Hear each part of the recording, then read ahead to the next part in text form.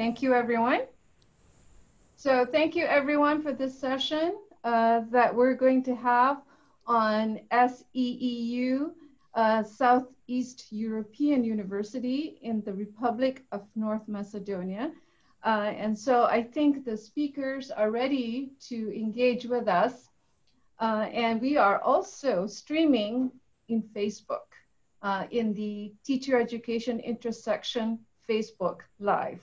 And so thank you, everyone, for being here. It is so lovely to see you all here setting aside valuable time to have this discussion with us. And so let me do a quick introduction, and then you guys can take off from there. We have Professor Veronica Kareva, who's our lead speaker today. And we have Professor Daniela Daniela Kirovska, all right? Yes. Also from Southeast European University. We have Professor Dimitrieska from Indiana University, and we have Professor Zlatkovska from Indiana University of Southern Indiana. University of Southern Indiana. USI. I know, it's all these acronyms. And so, but it's lovely to have all of you here. So let's just begin our roundtable discussions. And so the object of the discussion today is that we're trying to celebrate the research and the undertakings of teacher educators in the countries from which in which they work. And so the focus at this point in time are the two articles that are co-authored by Professor Kareva as well as Professor Kirovska. And so we're going to talk about blended and online teaching and learning in Southeast European University, or SEEU. And we're going to start, however, with discussions in terms of higher education, language teaching in the Republic of North Macedonia. But before I start, Professor Kareva, could you tell us a little bit about yourself and the work that you do in SEEU, and link that up to the university itself, the setting and why it's there, because it's a relatively new university. It was established in 2001. So if you want to take us, into your world, that'd be great. Okay, thanks. Thank you, Professor Pawon, for inviting us to join this discussion. It's a very great opportunity to be able to talk to you and share experiences with you, with an expert of your caliber. And it's very nice to get in touch with our two colleagues whom we miss very much, not only as friends, but also because of their experience in teaching, because we used to work together, and that's why we know what we miss now, since they have left, both of them. Amy first, and then Vesna, and then we still live with the memories that they left behind. So I work as an English teacher. I started my career at SEU as a language teacher at the Language Center. And slowly, as the time progressed, mainly due to the education and exchange program with IU, School of Education, then I got more and more involved with instructional support, and slowly I was promoted into the Language Center Director and worked as a Language Center Director, but I also taught all the time. And then after that, again, mainly due to the experience with IU and the knowledge gained through my MA in ELT program, which was online some, I don't know, 15 years ago. Now I'm in charge of the quality of teaching and learning at SEU. Yeah. And it might be interesting for the audience to hear that at the time when me and some of my colleagues took our online degree with IU, online learning and teaching was not recognized here. And our professors from the state university would not acknowledge our degree, and they didn't think it was corresponding the traditional degree on site. Mm-hmm. But now we are all witnessing what's going on, and now that experience is helping a lot, not only to myself, but to the whole community and the university. Mm-hmm. Thank you for that introduction, because I think one of the things that you raised is, and in this conversation, it's like a roundtable discussion, so anybody can come in and out in terms of the discussion. But one thing that you did bring up is that the difference, there is a division between state and private universities in the Republic of North Macedonia. And so you are one of the private universities that is in the country. And so that's a good distinction for us to know about. And so if I may use your first names, if sure, you please. Each other's first names, that would be easier. Easier, so much easier. Please do. So instead of, so one of the things that I want to pursue with this is, I think, going to Daniela. Daniela, if you could take up this discussion and talk about quickly about yourself and what is the language situation in Macedonia. It is very unique, very multilingual. So if you want to start that off with a quick introduction of who you are and then a description of this multilingual situation in Macedonia. Okay, well, I'm Daniela Kiros-Kasimianska, and I've been teaching here at SEU for many, many years, 17, I think, almost. And I've started teaching English language, but now I've kind of moved more into teaching, into using technology in teaching and learning. So I'm teaching also other subjects apart from English language. So I also teach digital and online literacy, which was a new subject that was introduced last semester. And it was proven to be a great success among students at our university. And it was a very nice, interesting subject. And I also teach computer-assisted language learning, which I overtook from Mimi over here. And it's also an interesting subject. And as I told you, I'm mainly interested in technology. And I've learned a lot during this situation while we were having this online teaching.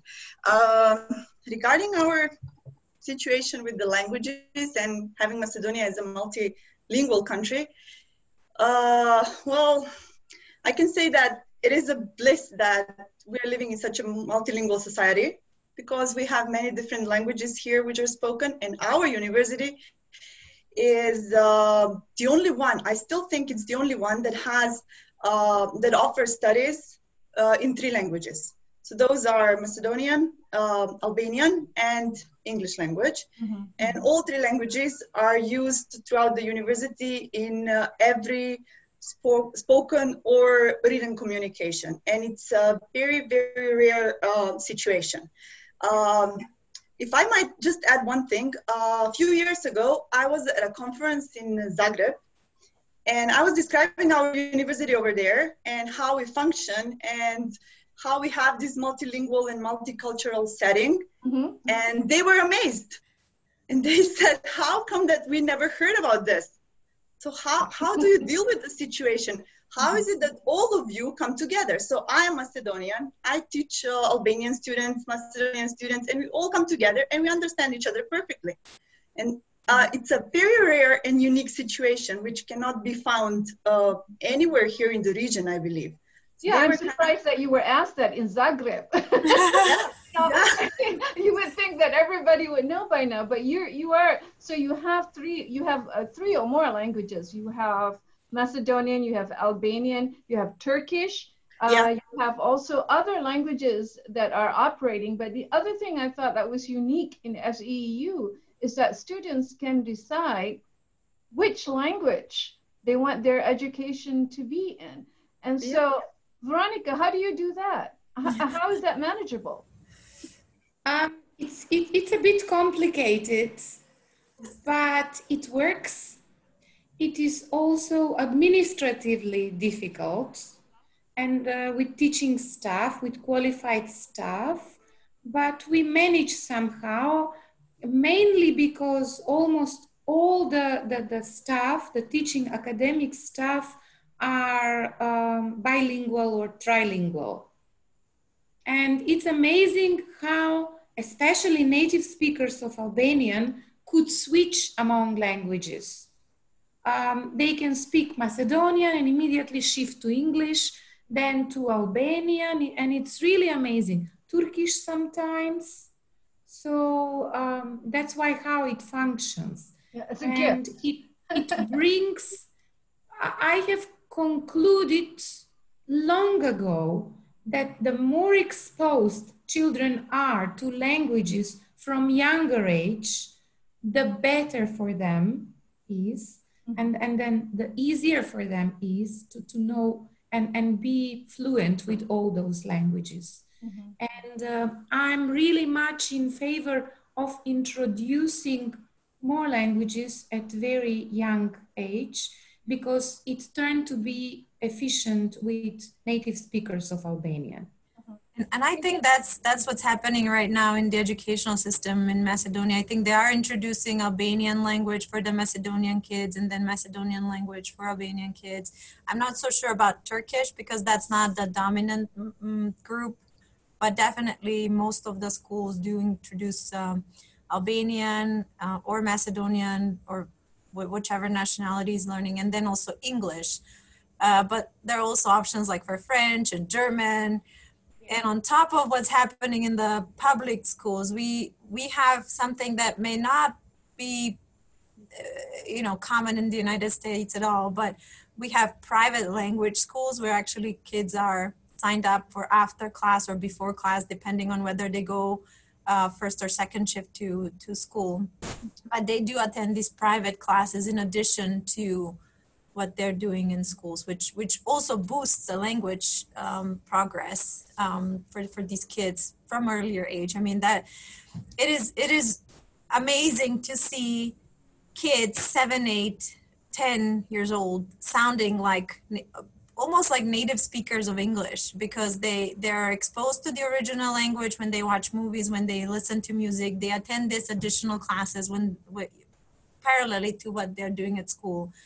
And maybe not all skills are progressing, after all, we are a negotiating culture. So the speaking comes more naturally to us.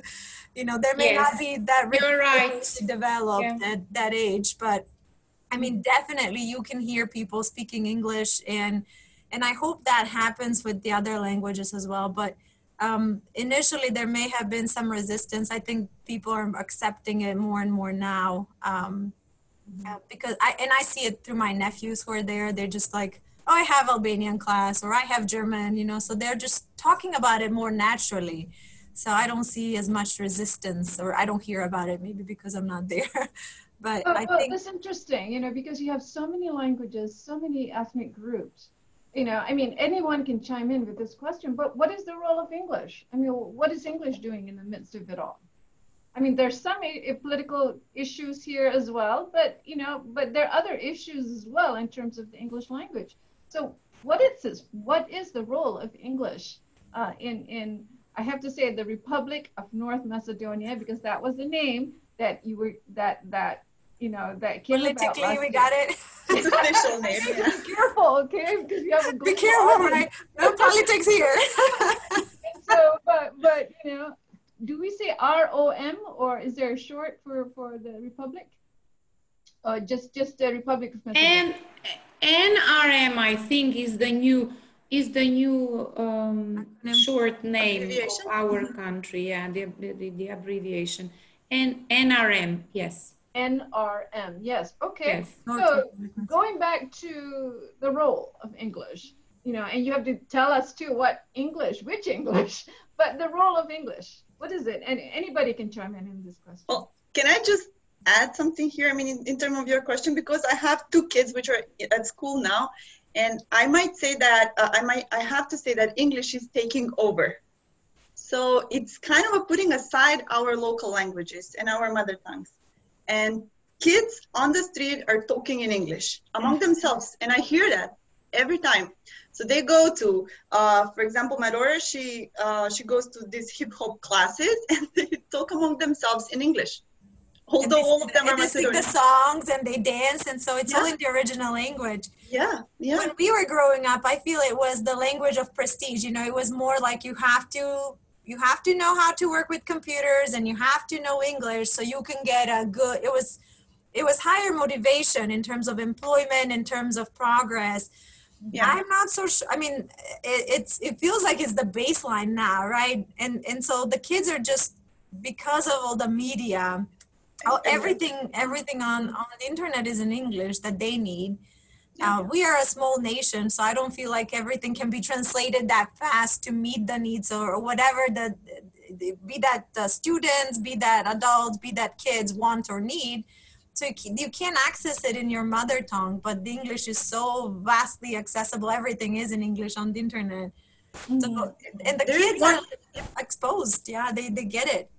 And there is one thing I also noticed, that when they talk even in Macedonian, and they kind of don't, they want to say the word, and they don't know the word in Macedonian, they use the English word. So they kind of, they don't translate it, they just use the English word within the Macedonian sentence, and it's done. And it sounds natural. Yeah, it does. And it's okay with them. And I go and I say, no. You have to use, this is the translation, please use the translation. Yeah, because it sounds ugly, you know, when you just put it in the middle of a sentence. But they do that.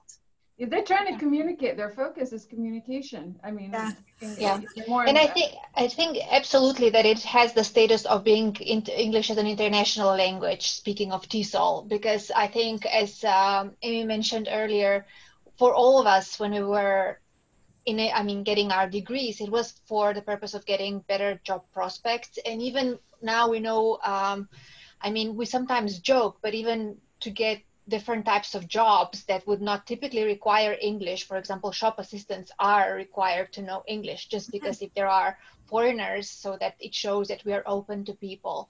And I think another reason is that after the country, after Macedonia became independent, after all of the republics from the former Yugoslavia became their own countries, I think there were a lot of different types of foreign investment, and that also drove the need to know and be fluent in English. And that all meant that the education had to catch on, and the private language schools were blooming and still are. And I think that's the most amazing thing ever. For me personally, I think we always, in our part of the world, we always, like, the default is at least being bilingual. But it wasn't until I came here in the United States that I really appreciated that. I knew, it's like, yeah, sure, I speak English and Macedonian, and I could speak Albanian. Now maybe I've lost that already, but I think everyone can do that. It's not a matter of access. It's not a matter of, people who have the money can do and learn another language. Everyone has a chance to do that through the public schools. Whereas here, it wasn't until here when I told people, well, I can speak 3 languages. They were like, wow, you're so smart. Whereas back home, like, no, I'm not. It's just nobody cares. You know it. It's but I can really see the benefit of it, and I think appreciate it much more now that I live and work here in the United States. I think I think what you're describing is a setting whereby you're born into a setting whereby there are multiple languages, and and then you are raised with more than one language. Mm-hmm. You know, and it was the same for me as well, you know, in my own setting in Malaysia. I mean, we were all raised with more than one language. You know, it's to your benefit to be able to engage that way. Again, the role of English, you know, because when is English introduced into the system, into the formal education, or is it you know, because it has, if I may bring up a little bit in terms of the setting that you have, Veronica, you can comment on this, is that, you know, in SEEU, one of the challenges is to decide which medium of instruction, you know, would be the one used. And then, you know, and English came into play at that point in time. Am I misrepresenting, Veronica? Speaking about SEU, yeah, with English, mm-hmm. at schools in Macedonia, English is introduced at very early stage, very early age. It is obligatory from the age of 5 now. Kindergarten, even yes. before kindergarten, preschool. Yeah, preschool. But the first 2 years, they just learn it through games, music. They don't write at all. At the age of 10, they introduce another second language at schools, which is usually German.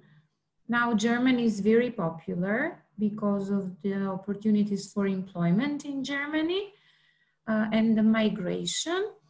And then at high school, English is also obligatory.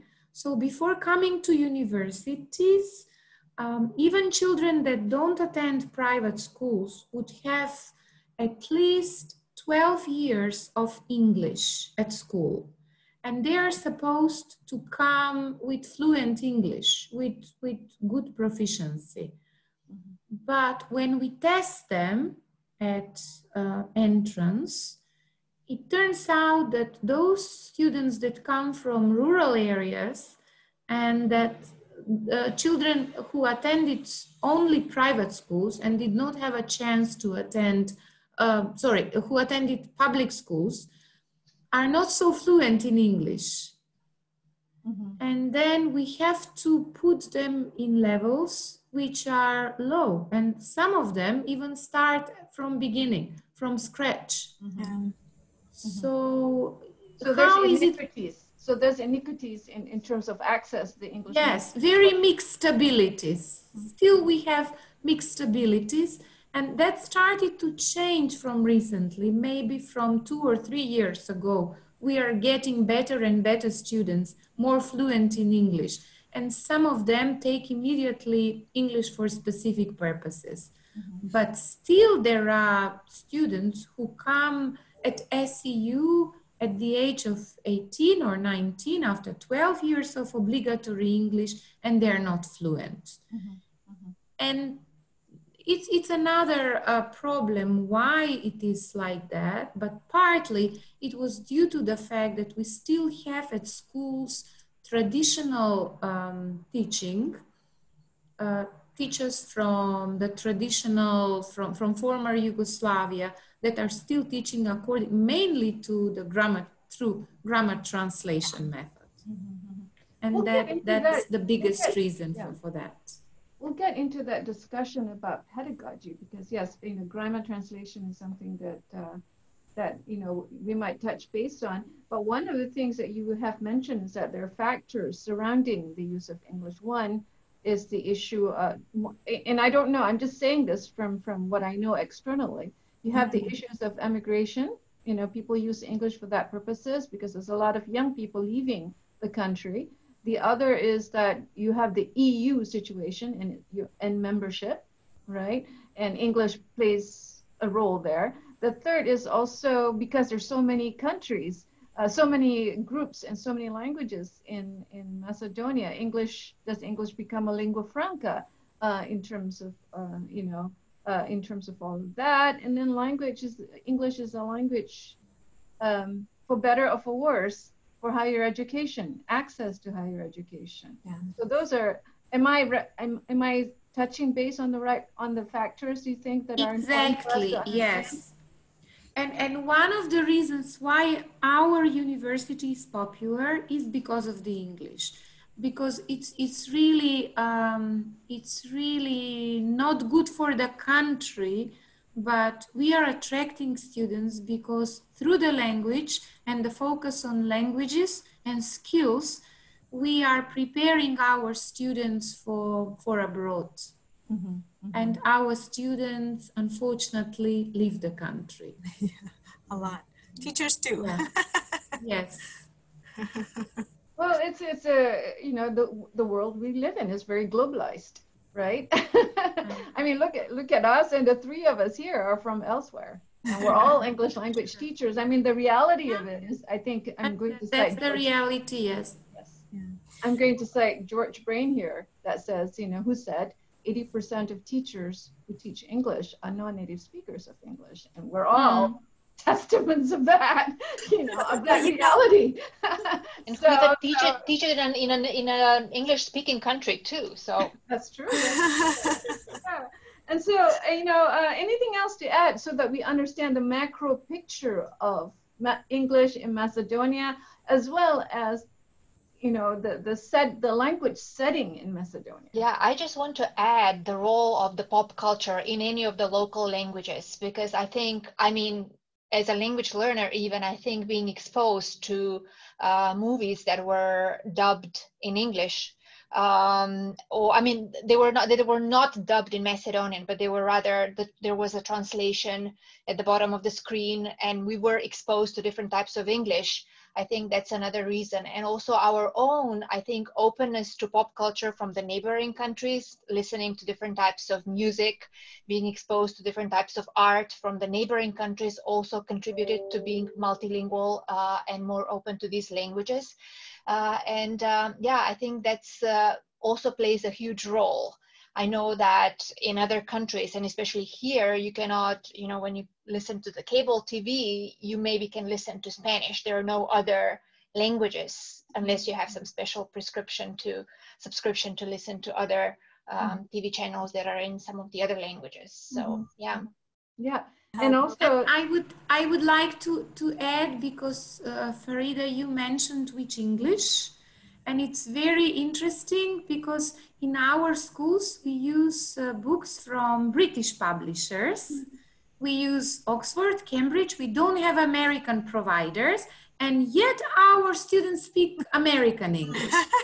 I mean, I can't explain that. It's Hollywood. It's Hollywood, Rita. It's Hollywood. That's what you get. It's not because of the books. Yeah. So they don't learn English from books. No. We always have Oxford, Cambridge. We have Longman. They're all British. They're all UK.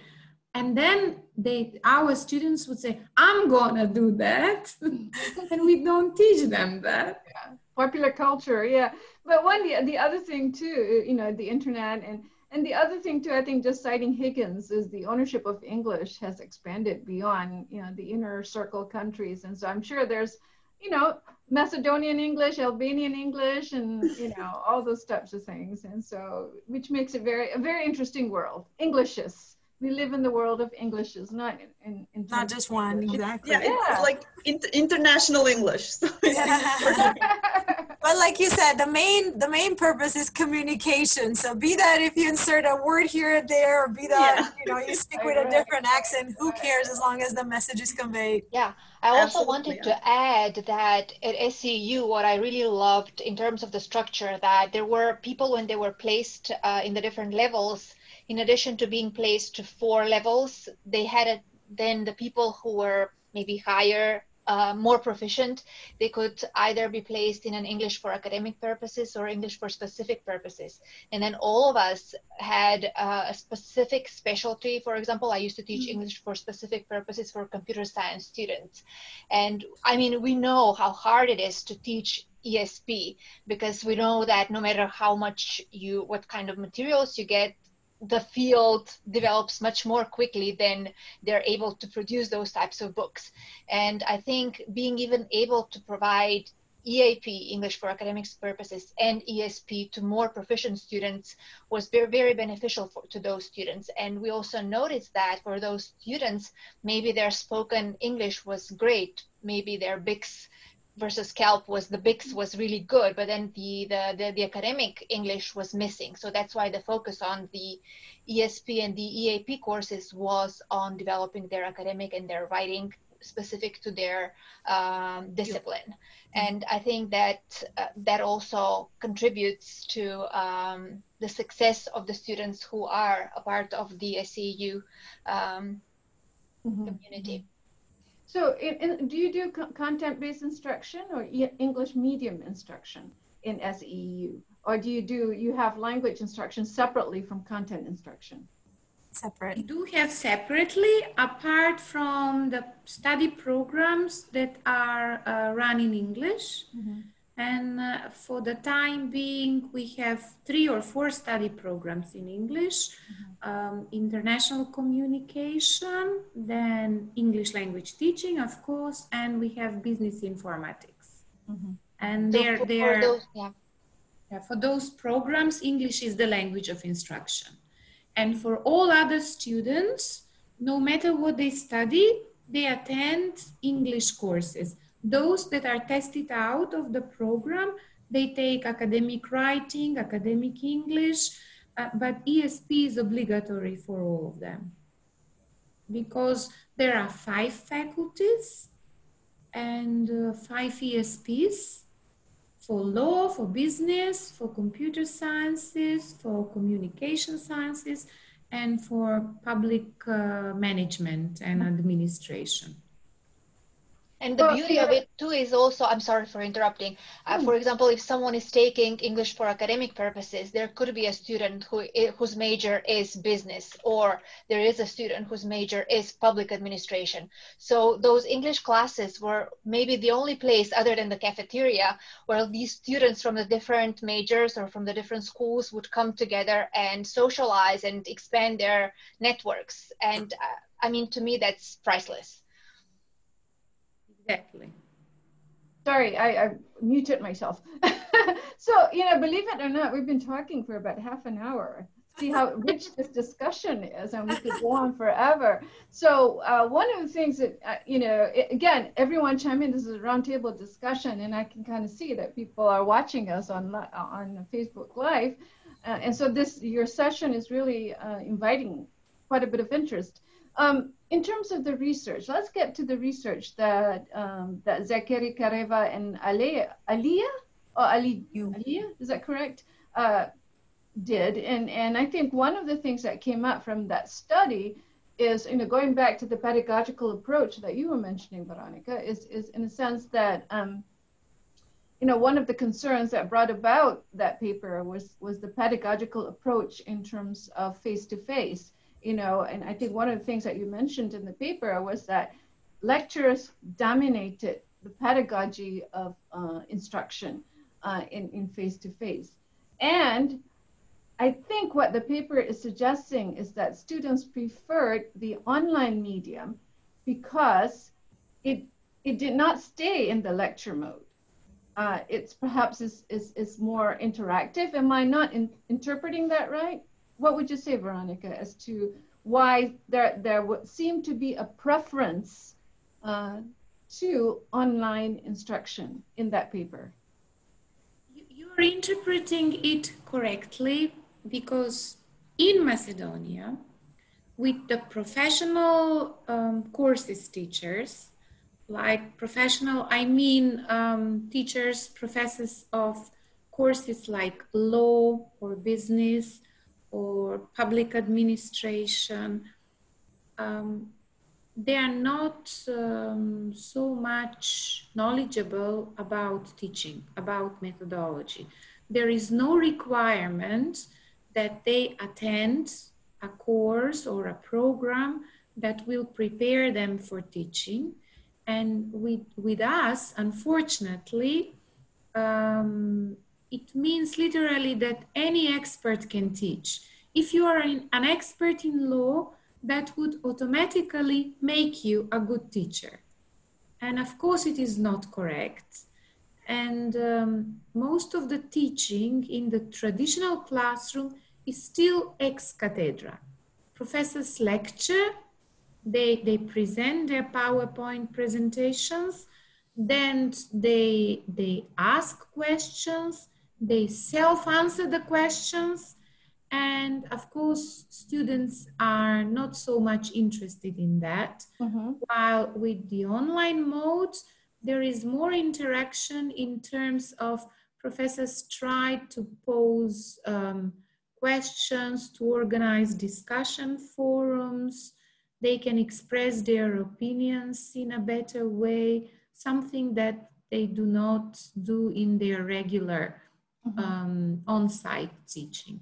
So you're saying that the online medium is actually changing the pedagogy of instruction. Instead of just lecturing, the professors now are, because of the way the online medium is set up, you know, they have to make it interactive, right? They have to make it. They have to make it more of take a more inquiry approach to instruction, for better or for worse.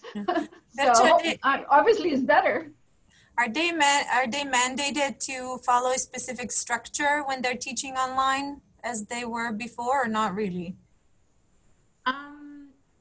We are pushing them to use, first of all, more elements to assess, to evaluate students. And automatically it requires more interaction and more feedback to students, because when they teach in a traditional way, they rely their grades mostly on exams, on tests. Occasionally, they would have a seminar paper or project, but with online teaching and with the rapid move to online mode, they couldn't rely that much on those exams, because they were not ready to give exams online. They could not transfer the assessment online. And then they were forced to look for ways to become more interactive with their students. And that was the biggest reason why students liked it better. And I guess because you can trace the interaction, you know, online, because it becomes more visible. And I suppose, I don't know whether Daniela, this is something that you're using in your classes, in the sense that you can trace students' interactions. You can use that as part of assessment. Is that something that's happening in your classroom? I mean, you wrote that paper on the quality of online teaching. Is that something that's become part of the assessment, the interactions? The paper is written by Veronica. I'm just the co-author of the paper. She's the main author about the quality.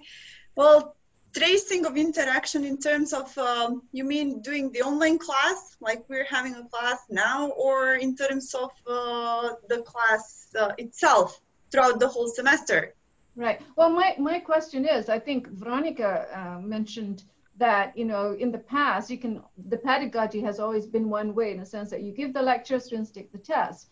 But now, because of the online medium, teachers are forced to kind of make it more inquiry based, because, you know, that is the mode that they operate in. And so have you used that mode and the ability to trace students' interactions as part of your assessment? Yeah, well, as Veronica said, all of us were kind of forced to use Google Classroom, and we also used Google Meet for our online classes. And of course, it proved, I think most of us will share, all of us who taught will share the same opinion, that it proved to be very, very nice learning management system for all of us. Because we were able to trace what the students did and how they did it, and we were able to give them feedback even in real time through scheduling different office hours and talk to students in person, face to face, even in an online mode. But it offered kind of a, let me say, different experience for all of us, which was positive, at least for me. So I got to understand everyone. I mean, I was able to trace all of the students' assignments and give them feedback, and then Did you guys do discussions? Like, were you able to? Yeah, while I was talking, I was trying to remember what we did. So sorry for that. I was trying to remember what we were doing throughout the semester. So as you were just said, we were having different modes of assessment. So various methods of assessment. So we use discussion forums. I've used debate, which I've organized for the first time online, and it was very, very interesting for me. We've used, well, at least I've used things that students, I kind of relied more on things that students do on their own. So I was teaching them, part of the class was teaching, and then they were left alone, and they had to do all this research alone and come back with something that they did. So they were supposed to do different projects. They were supposed to do different video projects, persuasive speeches, presentations. So I put a lot of emphasis on their own work. Mm-hmm. And it proved to be very, very challenging for them. Mm-hmm. But at the same way, they were also very interested. And I think that they learned a lot. Yeah, I mean, I think you're really, I think the medium, you know, you've really shifted the pedagogy organically. And the challenge, I think just reading the two papers, one of the things, I'm going to take the devil's advocate perspective here. One of the things that I was very concerned about, or somebody might be concerned about, is that those who are reporting that they like online education, you know, are the ones with the higher GPA. Mm-hmm. And so then the question that comes to mind is that, are these students okay whether they're online on site? You know, they can do it on their own or without, you know, without anybody's help.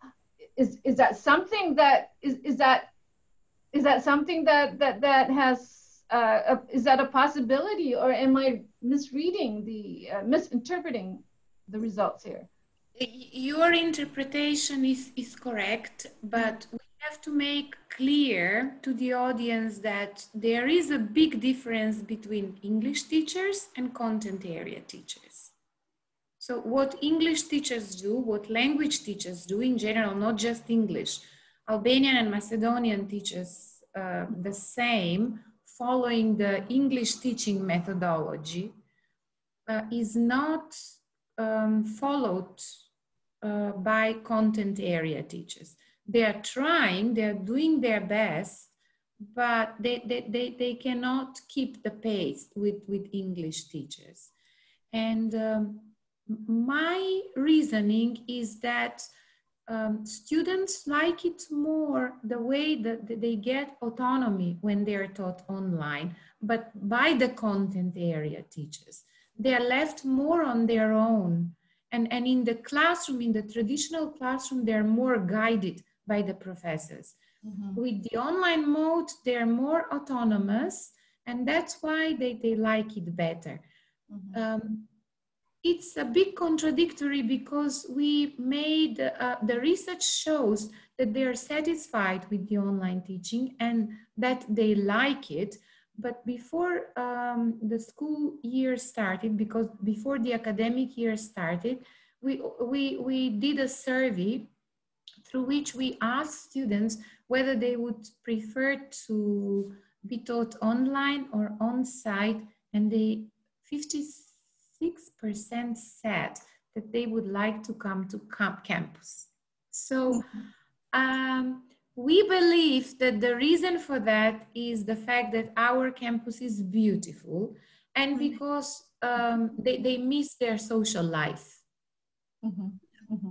And Verce, I will add, it's not just SEU students. I think everywhere they did a similar survey here at USI. So, yeah, and that is why we actually offer here all three modes: in person, face-to-face, hybrid, and completely online.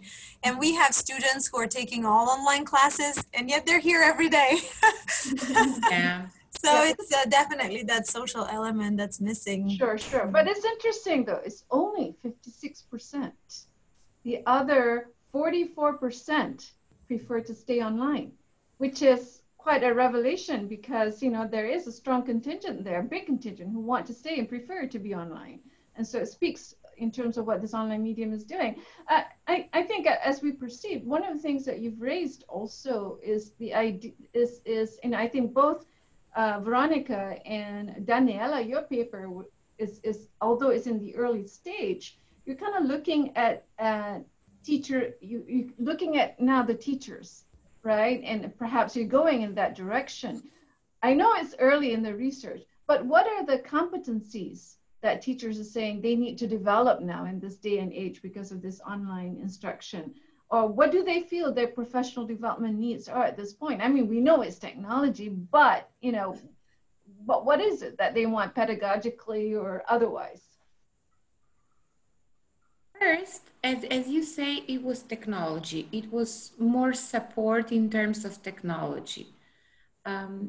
Majority of them used Google Meet for the first time. And they, from simple things, they didn't know how to record, how to switch on cameras, how to observe the students.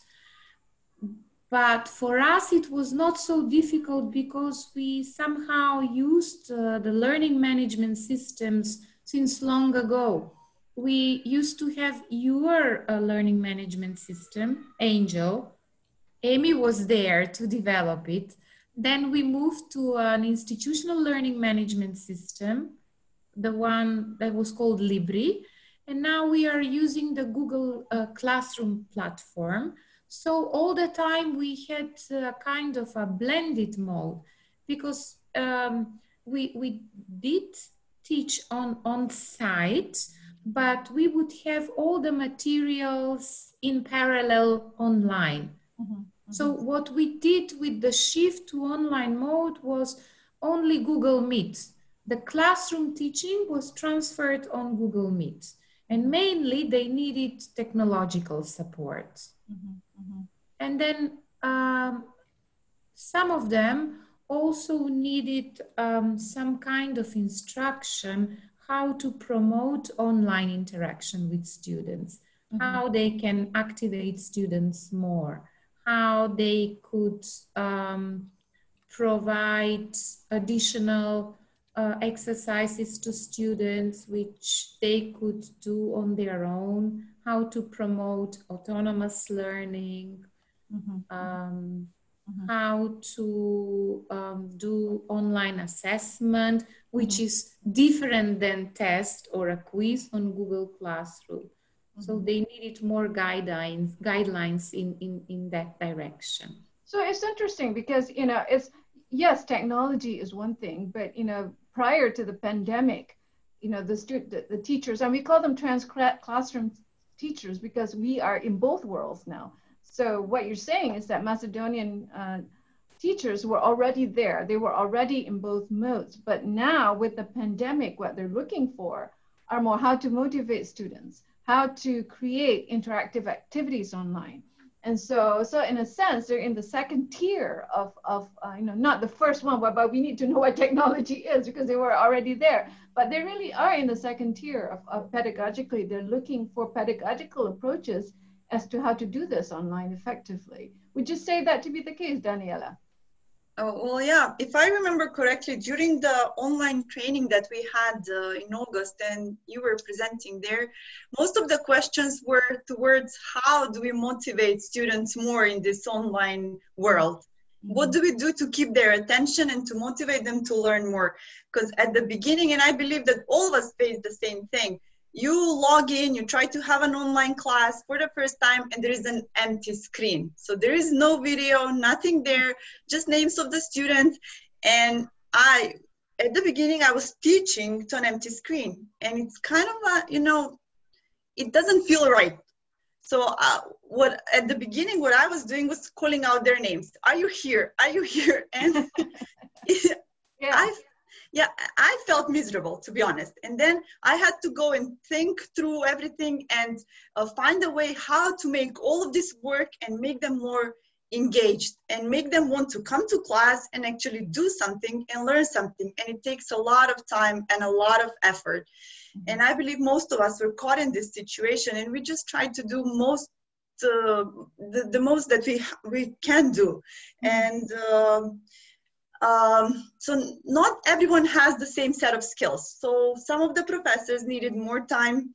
Some of the other professors may not need the same time, the same amount of time. But the point is that we all need to find a way how to motivate these students and make them want to come to class and learn something. Stay engaged, yeah. And I think there've been reports like after 2 weeks, a lot of people drop out, don't stay. A lot of students don't stay. Yeah. I think with the few minutes that we have, what happened in March?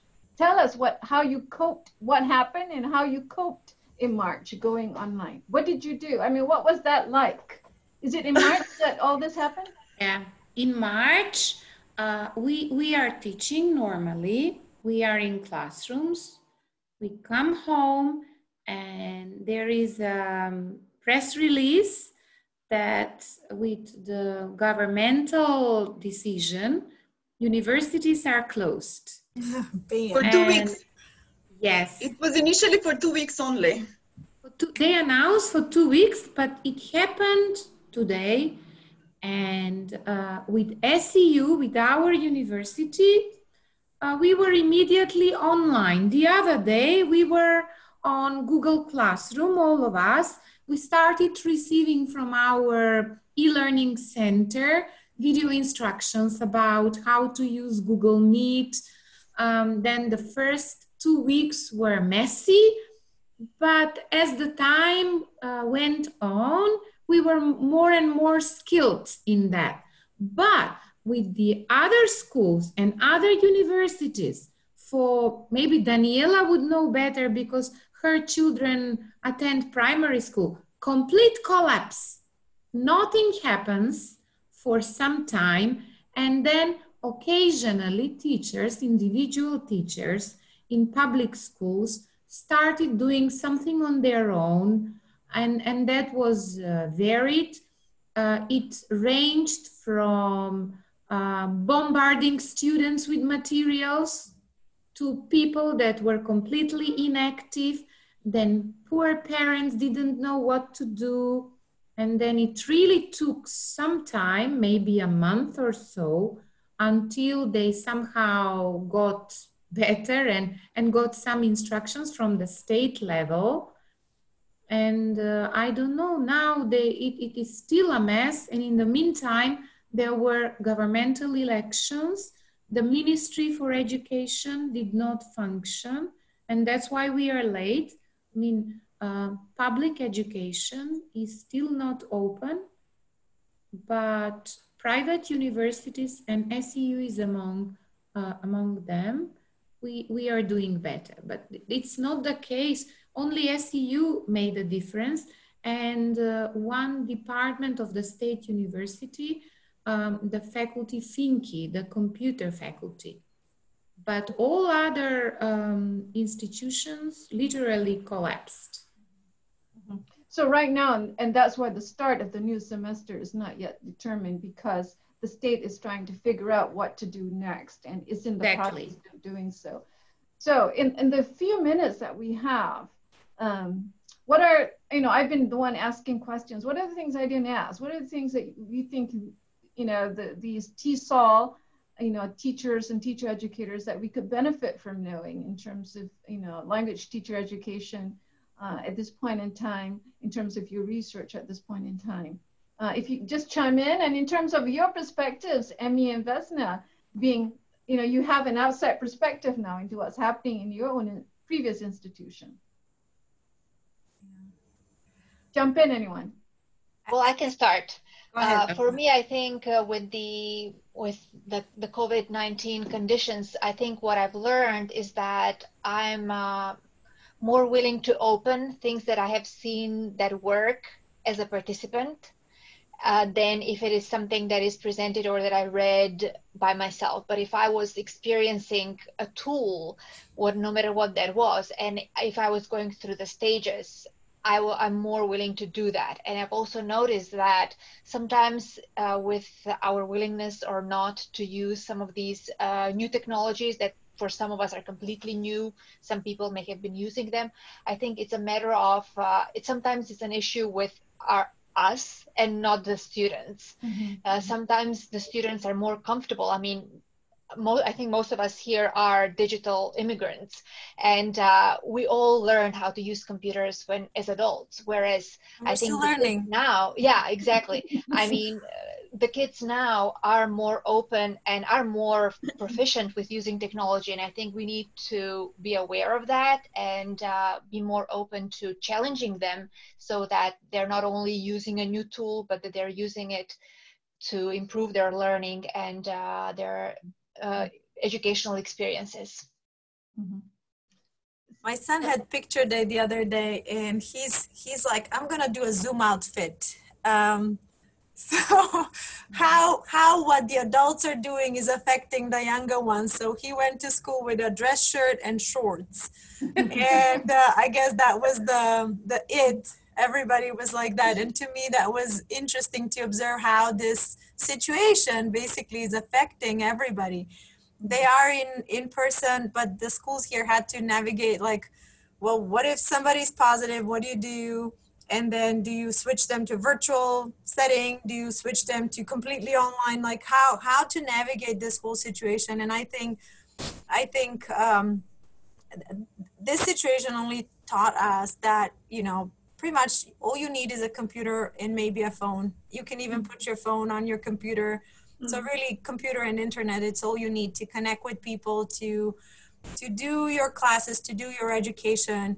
And then it's really finding patience, a lot of patience and time to give yourself as an instructor time, and then bring in your students into that adjustment, I guess. I don't know, in lack of better words, but really trying to figure out what is the best to do in that particular situation, and how to use the resources that you have, and how to deal with the kids who don't have the resources.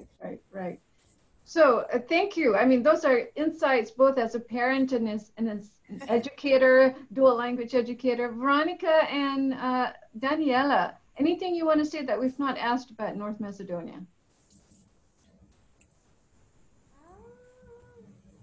Besides that it's a great country, everything. covered pretty much everything. Yeah, it's actually quite interesting because, you know, your country, North Macedonia, is a relatively new country. You've gone through so many political changes. You've gone through a war or two. You've gone through changes in names, right? You've had to make decisions as to whether or not you're going into the EU, and making a decision also, what is your main language or languages, all those types of things. I mean, I think the country is going through an incredible change, including as to who is in Macedonia at this point. The demographics are changing rapidly. So I think thank you though for joining us and giving us that insight, because for those in terms of Macedonia, it's north of Greece, and it's a land. It's when you tell people where North Macedonia is, what do you tell people? Greece, north of Greece, south of Serbia, somewhere in the mid of Europe. So geographically, it's perfectly located, because when you're in Macedonia, you can, in an hour, go to Italy, Germany, Austria, Turkey, and it's a nice country. It's good for living. Beautiful. And English has always been the light point, in the brightest point in the country. It has been seen as a way of prosperity, of progress, and it has always been considered like that.